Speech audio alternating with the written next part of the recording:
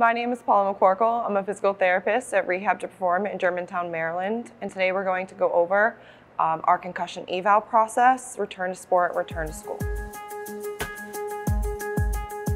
This test is the Maddox Rod test. What you'll need to complete this test is a Maddox Rod and a light. And the purpose of this test is to determine the alignment of the eyes. Okay, Josh, look at the light. And do you see a horizontal line? Yes. Where is my light in relation to the line? Is it on the line, above, or below? On. Perfect. Josh, look at the light. Do you see a vertical line? Yes. Where is my light in relation to the line? Is it on the line, to the right, or to the left? To the right. How far is it to the right? More More than a centimeter, less than a centimeter? about a centimeter.